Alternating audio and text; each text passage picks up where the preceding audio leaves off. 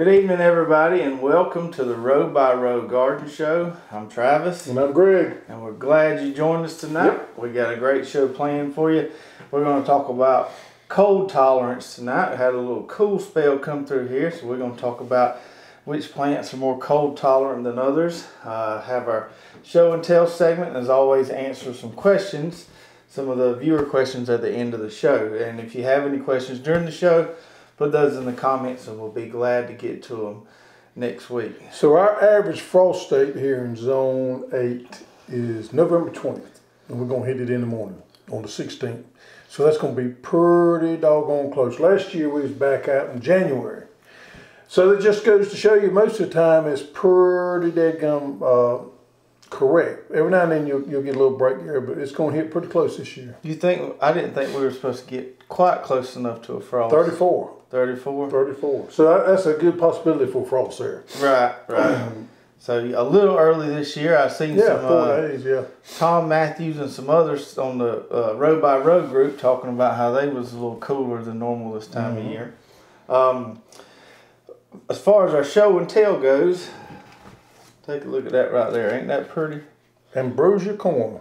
Now, it didn't quite fill out all the way to the top there. We run out of hot weather. Yeah, we run out of hot weather.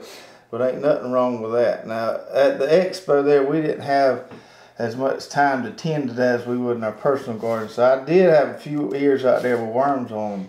But ended up making some pretty looking corn. It was good, too. We actually fried some of it. That was the first time. Fried some? Fried. We cut it off with a knife. Like you cut it off, put some water and flour in there with it, and fried it in hog lard. Now, that's got to be good, ain't it? And it was. Yeah, get your cholesterol up a little bit too, probably. Yeah. A lot of people are only used to growing corn in the spring, and they don't realize you can grow it as long as you don't flirt too much with that first frost date. You can grow it almost year round. A lot of the commercial farmers, corn has become a huge, sweet corn has become a huge commodity around here in the last few years. And a lot of guys I know this year did some experiment with some late crops. So yeah, there's a lot going on there. We're finding out we can grow it a lot better and easier and more often than we thought we could. That's right. And I had some collards I was going to show, but they wilted on me, so I didn't. Was a little embarrassed to bring those to the stage. Yeah. But I tell you what, those tiger collards. We was talking to a seed rep the other day, and we was talking about a guy at the expo told us about the bulldog variety, and then they coming out with that top bunch too. And the seed rep said he couldn't tell much difference. Well, he said they did a trial up at Tifton, Georgia, where they had all three varieties side by side. He said when they got ready, they carried a couple of their big farmers up there. Said they couldn't tell any difference in them, which was kind of amazing to me. But he said you could not tell any difference. And I couldn't be any more pleased with that tiger. And that bulldog's expensive. It's expensive. I imagine that top bunch too, when it does become available, it's going to be pretty pricey too. Right. So that tiger is the way to go if you ask me. I saw where your cover crops are coming up. Yep, cover crops are coming up. I'm still having some issues getting my carrots up. I was a little late planting my carrots. This cold spell coming here, and I think it's going to drag me out a little bit on germination on it. Although it's been plenty wet, but I did get my radishes popped right up. My English peas popped right up. I should have been about 2 weeks ahead of this cool weather on that, and I could have got them up like you did. I think your weed pressure is one of your big enemies on your carrots too. Yeah, I do too. So lots of good things going on in the garden. If it ever dry up, we got about 2 inches of rain last night. We're going to be planting onions as soon as we get them. Yep. And doing several videos on that. We're probably going to do, I'll do a video showing you how I do it. He can do a video showing you how he does it. And both ways work great. Just give you a couple different options there. All right, and let's talk about our tool of the week here. What we got there? Digging tool. So this thing right here, you'll see it called several different names. Some people call it a hori knife. I guess it's got its origins in Japan as a gardening tool, but I'm not 100% sure. Yeah, WW Manufacturing out of Pennsylvania makes this for us, and they call it you also see it called a leash digging tool. I don't know where that comes from, but it's a USA made tool. A lot of times the hori are made over in China or whatever, because that's where the roots of that tool come from. This is USA made, and it's high carbon, heat treated, serrated there where you can get in if you got some roots to cut into. I put it there where you can see serrated where you got some roots. Then it's got an edge on this side. And it's perfect for planting onions, shallots, leeks, anything like that, because you can dig you kind of a small hole there. It's got a nylon sheath there that you put on your belt. So it's a great tool. We sell a lot of them. We like them. Yeah, and so it works good for putting in transplants all sides. You can put in little onions. You can put in big old 4-inch transplants with it. And what I like, as opposed to most of the hoary knives you've seen, it's got this little kind of shield or guard on it, but that gives you some leverage. You can show enough dig in the ground, you ain't got to worry about your hands slipping off there. So you're not going to be in that. That's a high quality tool right there. We call it our digging tool. Yeah, and if you got a lady friend in your life that likes to work out in the flower beds, it's make a heck of a Christmas gift. That's right. All right, so now let's get into the main meat of the show this week, where we're going to talk about cold tolerance, which is, quite handy with this cold spell coming through here on the East Coast, and talk about which crops are more cold tolerant than others. Before we get into that, let's talk about things that make crops more cold tolerant than others relatively. So when you can't just really search online and say what's the actual temperature that this particular crop can survive, because there's a lot of variables at play there. Wind, humidity, a lot of stuff. Yeah. And wind can be a major factor. That's right. Wind can play a big role. Another big role is whether that plant was preconditioned to some cold temperatures. If it's been cold for a few weeks and then you get a little drop there, that plant's going to be able to handle it a lot better than if you got a just 20-degree swing. Yeah, right. And we're by no means expert on this, because we normally can grow most stuff year-round in the wintertime. And our friends up north probably have a lot more experience with this. We're going to touch on it as much as we can, and we'd love to have some feedback telling you what some of your experiences is with some of these crops we're going to talk about today. That's right. So preconditioning, or kind of having the plants hardened off, helps. And when we go to plant stuff we grow in our greenhouse, we always kind of like to leave it outside for a few days before we put it in the ground, so it can get used to that cooler weather. Another big thing is soil moisture. So a lot of people would think that having the soil wet is just going to make everything freeze more easily. Complete opposite. Complete opposite. So water has what we call a high specific heat, which is kind of a property. That's a fancy word. Of water. Just throw it out there. Specific heat. Yeah. Which means it takes more energy to freeze water than it does a lot of other chemical compounds that are close to water on the periodic So you don't table. want your plants drought stressed when the cold spell comes in. And I learned that firsthand last year. I had some pretty beets up about that tall, and wasn't wet, and we got a little frost come in, and beets are usually real cold tolerant. It got them. Yeah. So if you keep your soil moist, that's going to help out a lot with that. Also, if they're in that very young stage when they first come up, you're more apt to lose them there. If they got a good, decent root system on them, the plants are a little bit larger, you seem to have better luck keeping them there too. Then that stage when they first come up, it's tough on them. It's tough to keep them. They're real tender, and that can be a bad. But that's the reason that you want to plant the stuff before your frost date and get it established before that cold weather comes in. Yeah, when we talk about overwintering, the whole main strategy behind overwintering, whether it be a cover crop or what we call a cash crop, you got to get it up strong enough established so when that frost comes in, it's not going to bother it too much. Mm-hmm. Other things you can do, we don't do it down here, but in northern climates, I know it's very valuable, is mulching around stuff like carrots. Row covers. Yeah, row covers. I haven't used any row covers, but I have contemplated using some. A lot of the market farmers up north use them a lot. They have to. Yeah. They have to. All right, let's talk about some of these crops. We're going to start off with what we call the cool weather champs. And these are the ones that can take it pretty harsh. Yep. Carrots. Now the roots can take it a lot cooler than the tops can. But I've never, even last year when it got down to 17 or so, a few days, never saw any effect on my carrots. And you actually want some cold on those carrots because that helps them be more sweeter. Give them a flavor. Give us some more flavor. Yeah. Beets. Beets are another cool weather champion. Beets can tolerate it. Just don't let your soil be dry like mine was last year. But beets do great in cool weather. Another one that absolutely loves cool weather are Brussels sprouts. You can't grow them in warm weather. No. They want it cold. And you better have plenty of patience when you grow Brussels sprouts. Now, I love them. They're very good, but man, it takes some things forever. They're worse than carrots. Worse than carrots, yeah.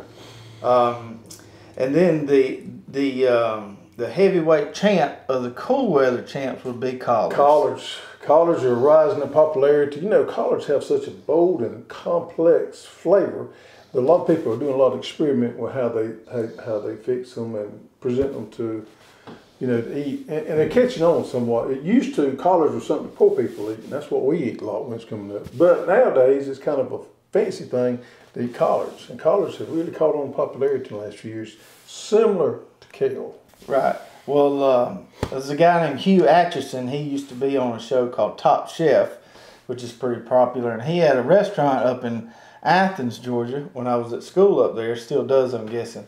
And he kind of made a quote a couple of years ago that said, collards are the new kale. You know, kale was the big thing for a while there. Yeah. And collards have always been popular here in the South, but they've really taken on there's so much more things you can do with them. I'm by no means my chef or anything, but kale, to me, I like kale in certain situations, but collards you could do so much more with them. But just like kale soup, I prefer to have kale in that. But if I'm frying or stewing or something like that, I got where I like my collards. And there's some varieties of collards they say can take it down to 0 degrees. Yep. Which is pretty remarkable. Kale's pretty tough, but collards even tougher. So if you live up north and want to have some greens for the winter, collards is going to be your way to go. And parsley. Parsley? Parsley is that plant that's used as a garnish on your plate most of the time. You order fish and chips, you get some. That. You can. It's everything they always say that it's edible too, and I'm sure it is. But it's most times just used as garnish. But it is very cold hardy. That's right. That's right. And you can put that in soups as well. And then we've got spinach, which is real cold hardy. Yeah, and you know, spinach is something we've never grown much here in the South, and I really don't know why. I love spinach as in a salad, and you know, and having it stewed down or fried down. However, I just love spinach, but we just don't see nobody growing spinach in the South. It's one of those things that we just have not ever grown here. It's kind of a booger to harvest because it stays so low to the ground. But it's extremely cold hardy. Oh, them folks up north, that's one of their go-tos, the spinach. That's right. And then the last one of the cool weather champs, which we haven't grown, but we got some on the way, are leeks. Yep. Supposedly leeks are even more cold hardier than say something like onions or shallots. They do really good. So, well, Holly Marsh put a picture of some parsnips on the Row by Row group the other day. Right. They look like white carrots. They look like white carrots. That's something we've never grown before. And that's the great thing about gardens is there's always something new out there to try. And they look real interesting to me. And she said they had a little bit of flavor to them. So that may be something we try in the future. And it's very cold hardy. Similar to carrots. All right, so those are your cool weather champs. Those are gonna be your most resilient things you can grow. And unless you got just snow covering the ground, most of you should be able to grow some of those. Yep. You might have to use a little row cover mulch, but most people should be able to grow those. Now let's talk about these moderately frost tolerant ones. We're not going to focus on things that aren't frost tolerant because we'll assume that's fairly common knowledge. But this stuff that's moderately frost tolerant are crops that you get a little frost kiss on them. It might burn the tips of them a little bit, but it's not going to kill them. Right. And usually these can take temperatures in a range of about 25 to 32 degrees, something like that. It gets much lower than that, it might tear them up pretty good.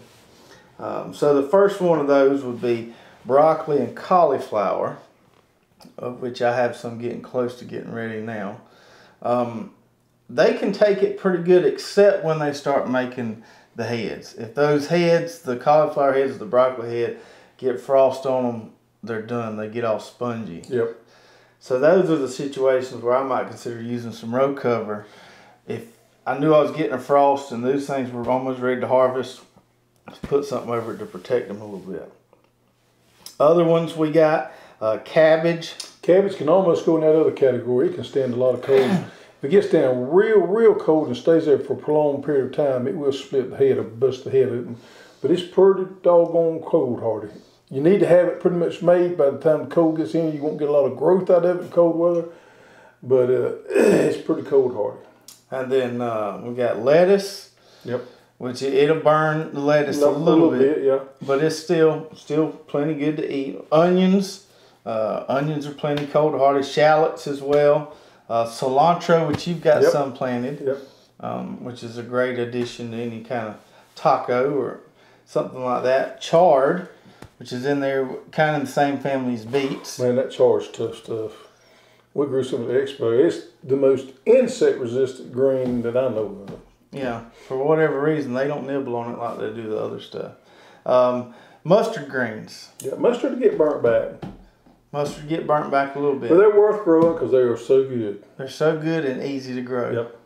And then you got radishes. They'll get burnt back a little bit, and turnips will too. Yep. But usually the roots on them are still pretty good after a good little frost. So hopefully that gives you an idea of where your ranges are, what you can try to pull off there.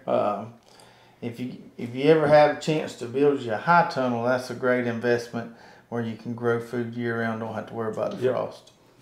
Where's our koozie? We're not giving away a koozie. Oh, we're not giving away a week. koozie. We're giving away a boot. We're gonna give away this Winter Harvest Handbook. So we answer your question, which we're about to get to a couple. Send us an email to cussserve@hallstools.com. We'll send you Elliot Coleman's book here. It talks about growing food in the winter and colder months. A nice little resource. Yeah, Elliot's kind of a buddy of ours. Whenever we run into one another, we like to have a good talk, catch up on things. And he's a great guy, and he is a wealth of information, especially on growing things in the wintertime. That's right, because he's up there in Maine, and he has to deal with it a good part of the year. All right, so if you send us your questions, and we'll answer them next week. The questions we've got this week, the first one we got is from Anna Cooley, and she's already planted her onions. So she planted some yellow granites or some Vidalia onions, and green growth was so tall, and she was about to get a frost, and her neighbor told her that she ought to trim the tops off of them. Them dead-gum neighbors, they cause a lot of problems. And she wanted to know if that was all right to do. Yeah, and she planted them at the right time. I think she was dead on when planted. Excuse me, but I've never cut my tops back for that reason. Your tops have a lot of reasons for them being there. They store a lot of nutrients there. They do a lot of stuff. Where the photosynthesis takes place. Why you want to cut them off? If they do come a hard freeze and you get some burn, you're a lot better off letting them burn than you are to whack them off for. You're just going to stress that plant. I can't see where that would be worthwhile. Yeah, so don't always listen to your neighbor. Yeah, and on the flip side, I wouldn't dig them up either. No, I mean, leave them there. They'll be all right. And let them come back. They may be delayed a little bit, but leave them there and let them come back and make the best of it. But learn your lesson and watch what the neighbors tell you. That's right. And then our last question is from Tim Jones, and he wants to know, is this also, we're talking about planting onions this time of year, wants to know, is this also the time of year to plant shallots, aka green onions, aka spring onions, that are also good in soups? Now I think there might be a little confusion here. What we call green onions is or spring onions. It's just a smaller version of a regular onion. Right. Shallots is a little different ball game, but very similar growth. They are in the onion family. They are in the onion family. So you would treat them real similar to what you would an onion. If you're up north, I would treat them like I would garlic. We can't hardly grow garlic here in the south. I would treat them just like I would onions in the south, and if I got it more north, I treat them real similar to garlic. That's right. So you don't have to grow shallots to have green onions. No. You can pull your little small ones there in a couple months and have those for your soup. So thank y'all for your questions. And a little teaser, we have got a completely new product line coming. I won't tell you what it is, but it's something we haven't carried before. And we've got a whole new line of products that we're about to carry, but I want you all to try to guess what it is. So put down in the comments what you think this new product line we're coming out with that will be carrying. Yeah, it's something everybody can use. It's something everybody can use, something everybody needs if they're going to garden. So take a few guesses of what that is, and we'll see if anybody gets it right, and we'll be glad to tell you what that is on next week's show. And we'll see you then. Have a good one.